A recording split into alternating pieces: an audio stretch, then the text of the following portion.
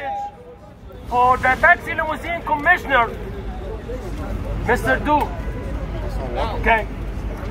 We saw him on social media about few weeks ago. He got a hack license, and he said, I got a hack license. I want to drive. I want to see how the driver is suffering. Really?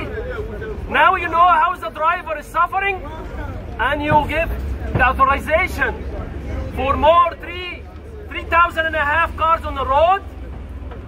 I want to know, Mr. Commissioner, Taxi Limousine Commissioner, when you drive with the hack license, did you feel the driver how he's suffering? I don't think so. Shame on you. Shame on you. TLC Commissioner, I think you're looking for to be a famous. You are against the driver. You're always against the driver. Or you are following the lobbyists, following the corporate. You have to do a better job. You have to feel the poor. You have to feel the needy.